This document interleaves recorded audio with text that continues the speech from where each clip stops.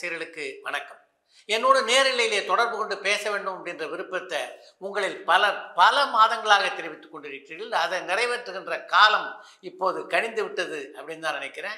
Chat with Chitra என்ற பெயரிலே ஒவ்வொரு மாதமும் 2 நாட்கள் உங்களோடு நேரிலேயே நான் பேசப் போகிறேன். சாட் வித் சித்ரா நிகழ்ச்சியில் நீங்கள் என்னிடம் என்னவெல்லாம் கேட்க வேண்டும் என்று விருப்பப்படுகிறீர்களோ அந்த கேள்வி எல்லாவற்றையும் கேட்கலாம். அதே மாதிரி நானும் சில கேள்விகளை அந்த நிகழ்ச்சியில் உங்ககிட்ட கேட்க இருக்கேன். உடனே ஃபோன் எடுங்க. நீங்கள் வாட்ஸ்அப்பில் தொடர்பு கொள்ள வேண்டிய எண் 7358576544 7358576544 7358576544 என்ற எண்ணுக்கு உங்களுடைய பெயர் மற்றும் ஊர் 2ஐயும் பதிவு செய்யுங்க. பதிவு செய்த எல்லோருக்கும் இங்கேருந்து ஒரு லிங்க் அனுப்பி வைப்பாங்க. அந்த லிங்கை கிளிக் பண்ணிங்கன்னா சனிக்கிழமை மாலை 7 மணி முதல் நீங்கள் எங்கிட்ட பேசலாம். நன்றி, வணக்கம்.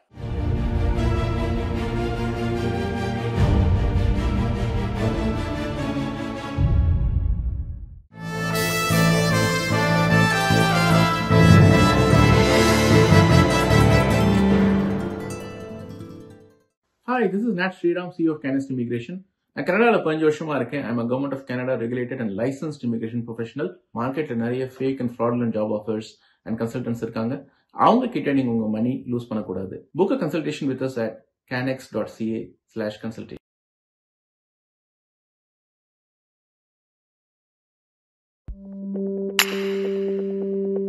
Chai with Chithra.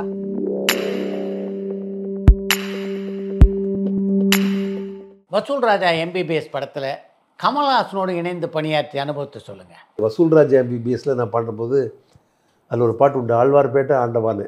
அந்த பாட்டு அது ரொம்ப கம்போசிவ் இன்ட்ரெஸ்டிங்காக இருந்தது சார். அந்த படம் வந்து ஃபினாமினல் ப்ரொடக்ஷன் சார். ப்ரொடக்ஷன்ஸ் மே 14 போட்டாங்க. August 12 release. ஆமாம், ஒரு லெஸ் தென் 3 months இவ்வளோ பெரிய படம், இவ்வளோ பெரிய ஸ்டார் காஸ்ட்டு. நீ கூட இருக்கீங்கல்ல. ஸோ இவ்வளவு ஒரு பெரிய படம் வந்து தேங்க்ஸ் டு அவங்களுடைய அந்த so-called cooperation of the artist plus அந்த பிளானிங் எல்லாம் இருந்தது. ஸோ அப்போ ராத்திரி நாங்கள் அவர் வீட்டில் கம்போஸ் பண்ணோம், கமல்ஹாசன் சாரோட வீட்டில். ஆமாம், கமல் இருப்பாரா? ஆமாம், நான், கமல்ஹாசன் சார், வைரமுத்து சார், அப்புறம் சரண் சார், நாங்கள் 4 பேர் உட்காரோம். அப்போது நான் வந்து ஒரு பாட்டு, சரண் வந்து கொஞ்சம் ரஃப்பாக ஏதாவது எழுதுவார். ஆக்சுவலி அவருக்கு அதெல்லாம் எழுதுவார். ஸோ 10க்குள்ளே நம்பர் 1 சொல்லு. ஓகே சார், டேக் ஓகே, முடிஞ்சு போச்சு. கம்போசிங் வந்து ஒரு 2 மணி நேரம் வச்சுப்போம், 5 நிமிஷத்துலேயே முடிஞ்சிடும். முதல் நாள் இது முடிஞ்சது. அடுத்த நாள் பாடுங்க, கலக்க போவது யாரு நீ, அது முடிஞ்சது. 3வது பாட்டு ஆழ்வார்பேட்டை. 2 நாள் வந்து விட்டார் கமல்ஹாசன் சொல்கிறார். 3வது நாள் வந்து இந்த பாட்டு, ஆழ்வார்பேட்டை ஆண்டவா வெட்டியை போட்டு சம்திங். ஸோ அது பாட்டு முடிஞ்சோடனே ஒரு சொன்னார், பரத்வாஜ் சரணமும் போடுங்களேன் அப்படின்னாரு. உடனே நான் வந்து ஆக்சுவலி ட்ரெயின்டு மேன் சார். பார்க்க போனால் மனுஷனுக்கு ஃபஸ்ட்டு அப்படி அந்த டியூன் போட்டேன். ஃபஸ்ட்டு இன்னொரு டியூன் போடுவேன். ஓகே, அது ஏதாவது வந்து அது நான் எப்போ ஒர்க் பண்ணுறேன்னு தெரியாத அளவுக்கு அந்தளவு ஸ்பீடாக ஒர்க் பண்ணுவேன். நான் என்னப்பா இவ்வளோ ஸ்பீடாக ஒர்க் பண்ணுறது, இது என்னது? அவர் சொல்கிறார், 7 குதிரை ஸ்பீடில் போடுறேன்ப்பா கம்போஸ் டியூன் பண்ணுறேன் அப்படிங்கிறாரு கமல்ஹாசன் என்று சொல்கிறாரு. So it was really appreciative of my composing talent. So அந்த மாதிரி இதெல்லாம் இருந்தது. ஸோ ஒரு பாட்டு, ஒவ்வொரு பாட்டும் உருவார விதமே சார், அதெல்லாம் அதுக்கு தன்னம்பிக்கை எல்லாமே அந்த coming to that basic thing, தன்னம்பிக்கை தான் ரொம்ப முக்கியம் சார். அதில் ஆழ்வார்பேட்டை ஆளுடா அறிவுரைய கேளுடா ஒரே காதல் ஊரில் இல்லையடா. அதில் அந்த ரகசிய பாட்டு இன்னும் சூப்பரான, சிரிச்சு வந்தா சீனா தானே பிஜிஎம் சார். இதெல்லாம் பாருங்களேன், ராஜேஷ் வைத்யாவை நான் வந்து எனக்கு வந்து இந்த முதல்ல வந்து இப்போலாம் கம்போசிங் எப்படி தெரியுமா, அந்த காலம் மாதிரி ஒரு கிட்டார் பிளேயர், தபலா பிளேயர்லாம் கிடையாது. நானே இப்போ வந்து எங்கிட்ட வந்து ஒரு மிடி கீபோர்டு இருக்கும், ஒரு கம்ப்யூட்டர் இருக்கும், அதில் ஹெட்ஃபோன் போட்டு அதில் நான் வாசிய பேட்டர்னை போட்டு அப்படி நாங்களே பண்ணிடுவோம். 1 man பர்சன். அப்போ நான் அதில் வந்து பனிசா சா சா சா இது வந்து நான் வந்து ஏதோ ஒரு பெல் இதில் போட்டு வச்சேன். இப்போது நான் ஏதாவது புதுமையாக பண்ணோம் அப்படின்ட்டு நமக்கு ராஜேஷ் வைத்தியா ஞாபகம் வந்தார். இப்போது இந்த எல்லா பாட்டுமே if you look at it, எல்லா பாட்டுமே ஒரு டெம்போவில் இருக்கும். இப்போ we call BBM, tempo number சொல்லுவோம். So I think this 165 24 triplet number, அதாவது பிபிஎம் நம்பர். அப்புறம் சாங் வந்து டீயில் இருக்குது. இந்த ஸ்வரம் பனிசா சா சா சா பனிசா பனி ரீ ரீ ரீ இப்படி இது பற்றி வந்தது. இப்போ நான் என்ன பண்ணேன், இது வந்து எப்படி ஃபிட் ஆகும் தெரில. அதனால் வந்து ராஜேஷ் வைத்தியா கூப்பிட்டுட்டு பாட்டே போட்டு காமிக்கல, கிளிக் டக் டக் டக் டக் டக் டக் வாசி டன done done done done டன done done done டன done done done done done done done இப்படி இவர் வந்து தனியே இவரோட கச்சேரி பண்ணுற மாதிரி இவர் ரெக்கார்ட் பண்ணும். அப்புறம் அந்த பாட்டை அந்த பிட் எடுத்து அப்படியே அங்கே அதில் அந்த பாட்டில் ஃபிட் பண்ணும். சூப்பராக ஃபிக்ஸ் ஆச்சு. அது அப்படியே ஃபிக்ஸ் ஆச்சு. ஸோ அது வந்து ஒரு நல்ல ஒரு ஹூக் லைன் மாதிரி ஆச்சு. ராஜேஸ்வரியோட அந்த வாசிப்பு அந்த சோகால் அந்த ஒரு பர்பஸில் அது ஒரு அதுக்கு இது மாதிரி அவர் வந்து அந்த பொண்ணு வேறு இப்படி பண்ணும். அந்த இது இப்படி கம்போஸ் பண்ண டான்ஸ் கம்போஸிங் அமேசிங்.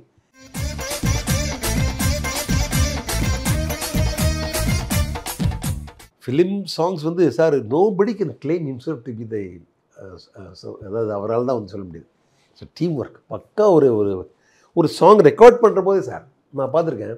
இப்போ ஒரு சின்ன விஷயம் எப்படி சொல்கிறேன்னா, ஒரு பாட்டுக்கு முதல்ல கம்போஸ் பண்ணுறபோது நாங்கள் வந்து ஒரு இடத்துக்கு போவோம். உதாரணத்துக்கு நானும் சரணும் போகிறோம், மகாபலிபுரம் போகிறோம். ஒரு 10 பாட்டு 5 பாட்டு கம்போஸ் பண்ணிடுவேன் ஃபாஸ்ட். அப்படி 2 நாள் 5 நாள் பாட்டு பண்ணுவேன். பாட்டு வந்து அப்போ வந்து நாமளே சொல்லுவோம், சார் இந்த பாட்டு தான் பெஸ்ட்டுப்பா இந்த படத்தில் அப்படியா சொல்லிட்டு அடுத்த நாள் வந்து லிரிக் கொடுப்போம். அவர் லிரிக் போட்டு அந்த பாட்டு பாடி பார்க்குறபோது வேறு ஏதோ ஒரு ஆர்டர் வரும். அதுக்கப்புறம் திருப்பி ஆர்கெஸ்ட்ரேஷன் பண்ணோடனே திருப்பி ஆர்டர் மாறும். இது ஃபஸ்ட் வரும். பிக்சரைஸ் பண்ணோடனே மாதிரி ஆகும். படத்தோடு பார்க்குறப்போ இன்னொரு ஆர்டர் மாறும். ஸோ அது என்ன புரியுதுன்னா, எல்லாமே அந்தந்த வேல்யூ அடிஷன் ஆகி சேஞ்சு எல்லாரோடைய கண்ட்ரிபியூஷன் அப்படியே இருக்கிறது. ஸோ முழுமையாக ஒரு படத்தில் வந்து ஒரு ஹீரோ நடித்தார், ஒரு அது சிச்சுவேஷன் கரெக்டாக இருந்தது, அதை டேக்கிங் கரெக்டாக இருந்தது, பாடல் வரிகள் நல்லா இருந்தது, பாடக்கூடிய தமிழ் தெரிஞ்ச பாடகன் பாடுறான், ப்ரொனன்சியேஷன் கரெக்டாக இருக்குது, அர்த்தம் கரெக்டாக இருக்குது, சவுண்டிங் கரெக்டாக இருக்குது, அப்புறம் அந்த பாட்டுக்கு லீடு கரெக்டாக இருக்குது, ஏன் பாட்டு வருதுன்னு லீடு, அந்த மாதிரி இப்படி எல்லா விஷயம் கலந்த பாட்டு கரெக்டாக இருந்தால் அது ஃபெயிலே ஆகாது சார். அதுதான் என்னுடைய பாட்டுக்கான இலக்கணம். ஸோ அது கரெக்டாக அமைஞ்சுன்னா ஆட்டோமேட்டிக் ஆகிட்டார். நான் இதோட இப்போ நான் பார்த்த வரைக்கும் இது நீங்கள் எதுலையாவது தப்பு வந்து இருந்துன்னா அது அந்த அளவுக்கு குறைஞ்சிருது. அண்டு இப்போ பாட்டுங்கிறது வந்து ஒரு நேச்சுரல் விஷயமே கிடையாது. யார் மரத்தை சுற்றி யார் பாடுறா, அது பொய் தான். ஆனால் அந்த பொய்யே வந்து நிஜமாக காமிக்கிற அளவுக்கு நம்ம வந்து அதை அப்படி ப்ரெசன்டேஷன் பண்ணுறதுல இருக்குது சார். அப்புறம் லக்கிலி நம்ம Indian psychology is also accepted this song as a part of the movie. So நமக்கு வந்து மிகப்பெரிய ஒரு வரவேற்பு இருக்குது. இன்ஃபேக்ட் நான் வந்து சொல்லுவேன், ஃப்ராங்காகவே சொல்லுவேன், இவ்வளோ தூரம் நம்மளை வந்து தாங்கி பிடிக்கிறாங்க மக்கள், அதுக்கு நம்ம இன்னும் உழைக்கணும். ஆக்சுவலி நிறைய பேர் அந்த அந்த அந்த அந்த இதுலேயே உழைக்கணும், இன்னும் நிறைய ஒர்க் பண்ணணும் சார். அந்த அளவு ஒரு மியூசிக் சச் அ கிரேட் பாட்டு. பாடல் வரிகள் நல்ல தெளிவாக கேட்கணுன்றதுக்கு ரொம்ப அக்கறை எடுத்துக்குவீங்களா? 100%. எனக்கு பெரிய சண்டையெல்லாம் வந்திருக்கு. அதாவது யூஸ்வலி லிரிக் ரைட்டர் தான் சந்தோஷம். இப்போ கேள்விப்பட்டிருப்பீங்க வைரமுத்து சார் அவங்களோட சண்டை போடாது. ஆமாம், நான் வந்து விடவே மாட்டேன் சார். நான் வந்து சார் இப்போது எதுக்கு பாட்டு போடுறோன்னா, நம்ம வந்து ஏதோ ஒரு உணர்வுகளை வெளிப்படுத்த பண்ணுறோம். எப்படி படுத்துகிறோன்னா அந்த லாங்குவேஜில் பண்ணுறோம். தமிழோ இந்த படம் அதுக்கு பொருத்தமான அந்த குரலில் பண்ணணும். இதான் பேசிக்கு. அந்த ரேஞ்செலாம் கரெக்டாக இருக்கணும். ரொம்ப கீச்சின்னு பண்ணால் அது தெரியாது. அதெல்லாம் ரேஞ்ச் ஃபிக்ஸ் பண்ணணும். டெம்போ கரெக்டாக ஈஸியாக இருக்கணும், புரியணும். அப்போ அந்த குரல் வந்து எவ்வளோ முக்கியம் சார். அதில் நான் காம்ப்ரமைஸே பண்ண மாட்டேன் சார். அதில் கம் வாட் மே, அது சிங்கர் வந்துட்டு போனாலும் பரவாயில்ல, அது யாராக இருந்தாலும் பரவாயில்ல, நான் பண்ண மாட்டேன். அது வந்து நான் ஆட்டோமேட்டிக்காக இருந்தேன். ரெண்டாவது வந்து இப்போ இந்த ஹிந்திக்காரங்களும் நிறைய பேர் பாடுவாங்க. இப்போ சாதனா சரகம் பாடிருக்காங்க. ஆமாம், ஒரு வாரத்தை கேட்க ஒரு வருஷம் காத்திருந்தேன். அப்புறம் வந்து முட்டுகளே முட்டுகளே, அப்புறம் வந்து நிறைய பாட்டு ஹிட் கொடுத்துருக்காங்க. இப்போ அவங்க நீங்கள் கேட்கலாம், அவங்களுக்கு மாத்திரம் எப்படி ஹிந்திக்காரன் எப்படி சான்ஸ் கொடுத்து. நான் வந்து அவங்கள வந்து ஹிந்தியில் ஒரு வார்த்தையை சொல்லி நான் எக்ஸ்பிளைன் பண்ணி விட்ருவேன். அதான் அந்த தோணல் இப்போது அச்சா அப்படின்றது தான். அந்த இப்போ நம்ம சார் ஏதாவது வந்துன்னா அந்த வார்த்தையை நான் அந்த பாட்டை போட்டு அவங்க சொல்லி கொடுத்துருவேன் நான். ஸோ அது மாதிரி கற்றுருவாங்க. சிலவங்க வந்து பாடவே முடியல. ஒரு பாடகி வந்து அஃப்கோர்ஸ் சொல்லக்கூடாத பேரை உங்கள் காலையிலேருந்து சாயங்காலம் வரையும் பாடினாங்க. எனக்கு இன்ட்ரெஸ்டே இல்லை. இது நான் ரெக்கார்ட் பண்ணவே இல்லை. பணம் கொடுத்து அது ரெக்கார்ட் பண்ண முடியல. எனக்கு அந்த வார்த்தை ப்ரொனன்சியேஷன் வரல. அவங்க ஹிந்திக்காரங்க வரவே இல்லை. நான் அப்படியே திருப்பி அனுப்ப வேண்டிய சூழ்நிலை. So I will never ever compromise. பிரியமான பொண்ணைக்கு போல பெரியம்மா பொண்ணைன்னு பாடுறாங்க. அப்படி சார் அது என்ன, அதெல்லாம் எப்படி ஒப்புத்துக்கலாம்? அதெல்லாம் பரவாயில்ல, சினிமாவில் அதெல்லாம் கிடையாது. பாக்கி எல்லாம் சுத்தம் எல்லாம் பார்க்குறீங்க, இத்தனை பேர் பார்க்குறீங்க, எப்படி பண்ண முடியும்? So personally I will never ever allow such things. ரெண்டாவது, மற்ற லாங்குவேஜில் அவங்க எவ்வளோ சீரியஸாக இருக்காங்க சார். சார் இப்போது நம்ம சித்ரா எவ்வளோ பெரிய சிங்கர், பாலசுப்ரமணியம் சிங்கர், ஏசுதாஸ் எவ்வளோ பெரிய சிங்கர், இவங்க ஏன் இங்கே ஹிந்தியில் பாடல? ஒரு சின்ன ஒரு சோகால் நேட்டிவிட்டி இல்லைன்னு தானே ஊர்லாமல் இருக்காங்க. அவங்க இவ்வளோ ஸ்ட்ரிக்டாக இருக்கிறபோது நம்ம எதுக்கு அவனுக்கு இவ்வளோ இடம் கொடுக்கணும்னு எனக்கு ஒரு தனிப்பட்ட முறையில் ஒரு கோபம் வேறு இது நார்த் இந்தியன்ஸ் மேலே.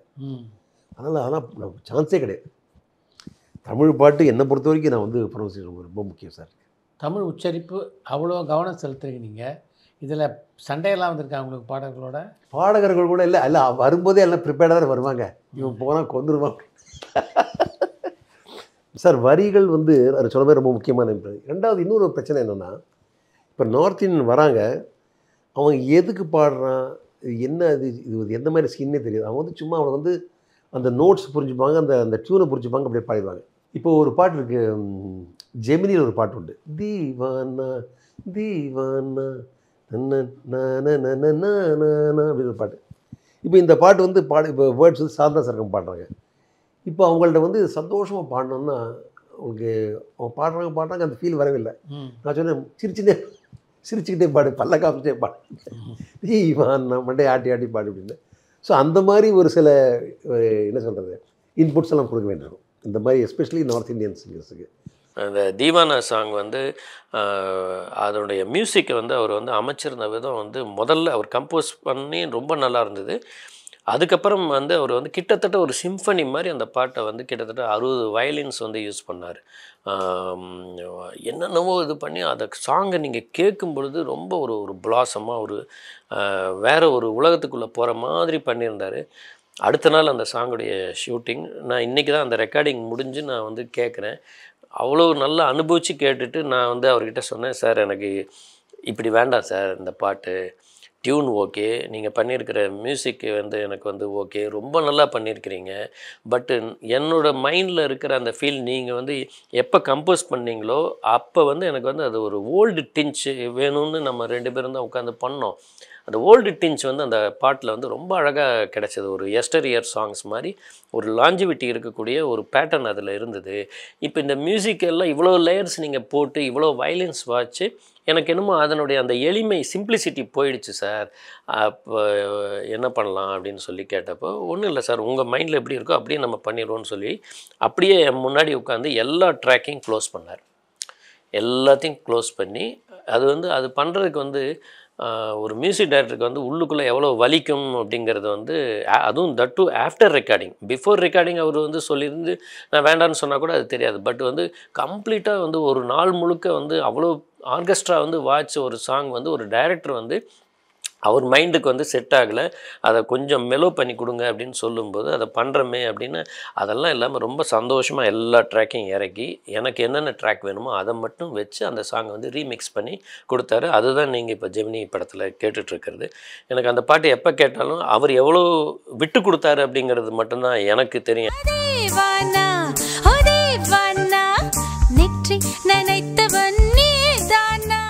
அதே மாதிரி இன்னொரு ஒரு மலையாளி சிங்கர்ஸுக்கு வந்து அவனுக்கு இந்த ரா, அவன் அந்த மலையாளத்தில் வந்து 2-3 ரா இருக்கும் போல் இருக்கு. அது தமிழ்லையும் அந்த மாதிரி 2-3 தடவை பாடிடுவாங்க. நீங்கள் ஆக்சுவலி அவங்க எல்லாம் தமிழ் பாட்டை வந்து ரா யாரும் சரியாக பாட மாட்டாங்க. நம்ம தமிழுடைய நீங்கள் கேட்ட ஒரு ராங்கிறது ஒரு இந்த ராங்கிற ஒரு லெட்டர் வந்து ஒரு மாதிரி டிஃப்ரெண்ட்டாக சவுண்ட் பண்ணும்.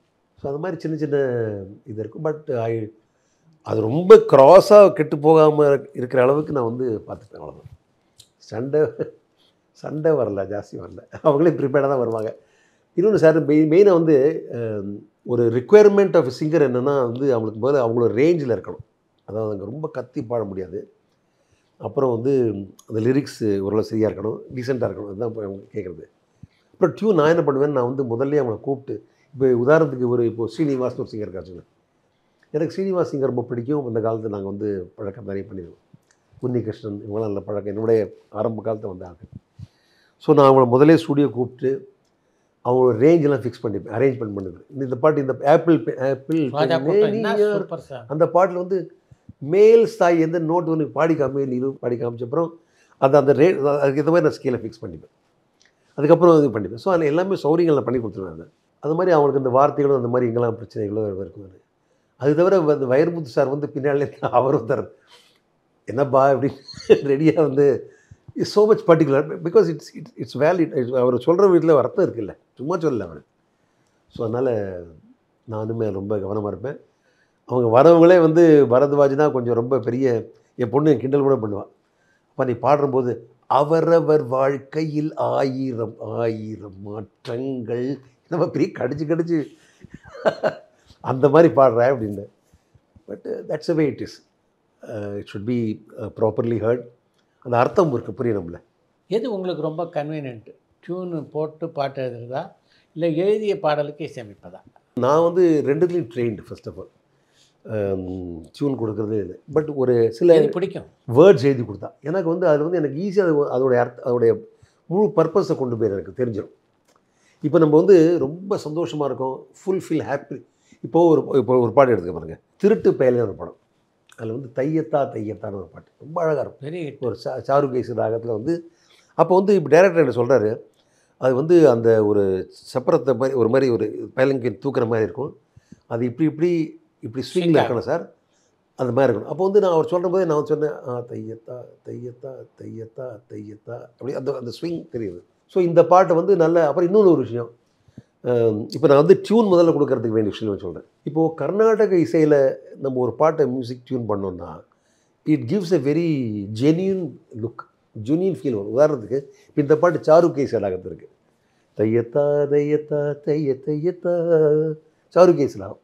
இந்த சில ராகங்களோட சில ஒரு ஆட்டோமேட்டிக் நம்ம இந்தியன் பப்ளிக் ஃபீல் எப்படி பண்ணோம்னா அந்த பாட்டு போட்டால் நல்லா. உதாரணத்துக்கு இந்த சாருகேசியில் வந்த இந்த ஒரு பாட்டு வந்துன்னா அது உண்மையாக பாடுற மாதிரி இருக்கும். அதாவது இப்போ ஒரு லவ் சாங் வந்து கிளாசிக்கல் பேஸ் வச்சுக்கோ, அந்த லவ் வந்து ஜென்யூனாக தெரியும். ஏய் ஐ லவ் யூ பேபி அப்படின்னா அது வந்து விளையாட்டு பார்க்கல, அந்த அளவு வித்தியாசம் இருக்குது. ஸோ இந்த மாதிரி இருக்கிற போதெல்லாம் நான் வந்து முதல்ல டியூன் போடுறது பெட்டர். ஆனால் ஒரு சில படம் வந்து இப்போ உதாரணத்துக்கு அவுட்ஸ்டாண்டிங் எக்ஸாம்பிள் வந்து 9 ரூபா நோட்டுன்னு ஒரு படம், சத்யராஜ் சங்கர் பச்சன். மறக்கவே முடியாது லைஃப்பில்.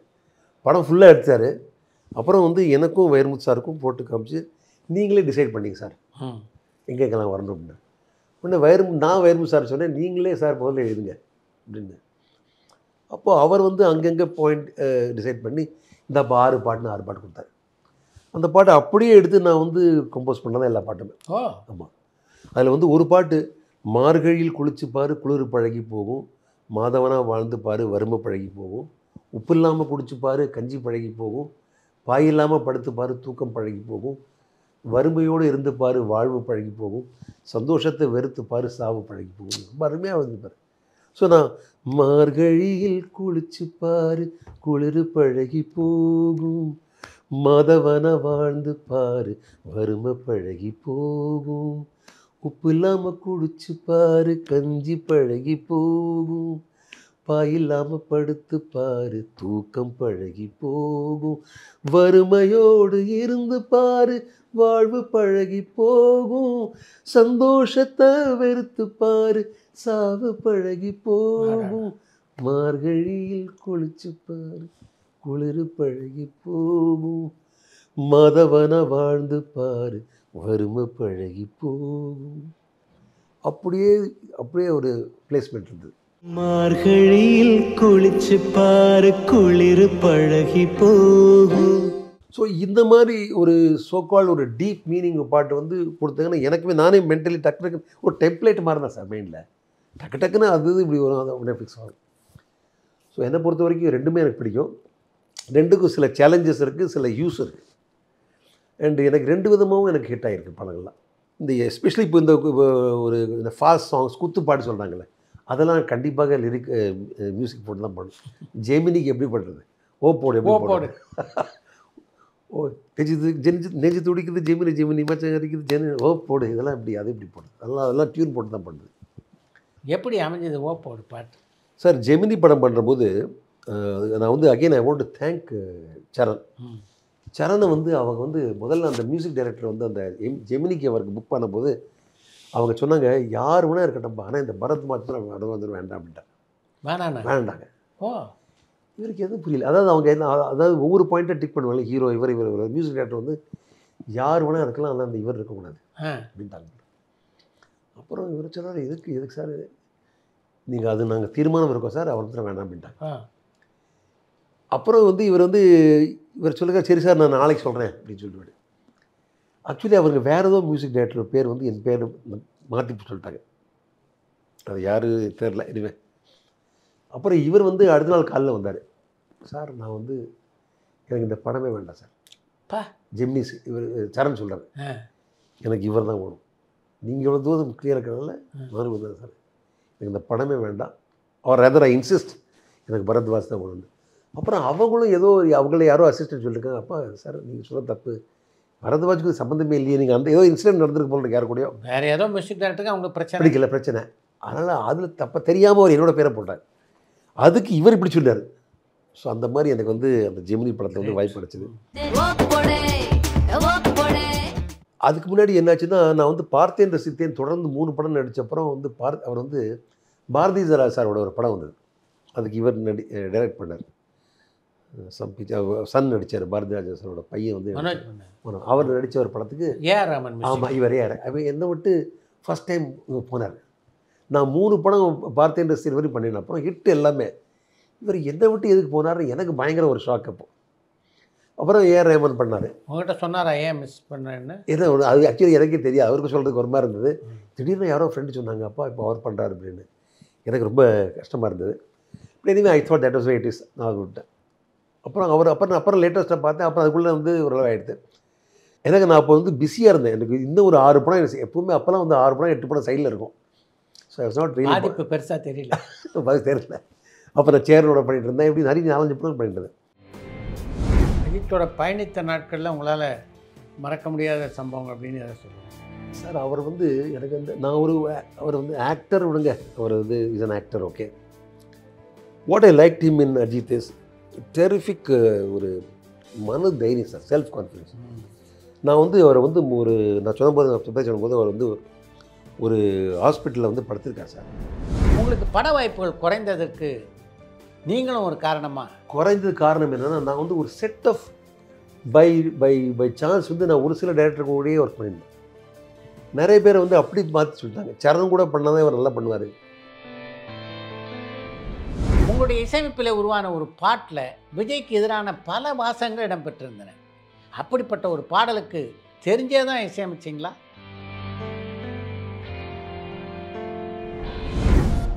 பரபரப்பான சினிமா செய்திகள், நட்சத்திரங்களின் பேட்டிகள், சினிமா வரலாறு ஆகியவற்றை பார்க்கவும் படிக்கவும் உங்களுக்கான இணையதளம் tourantalkies.co.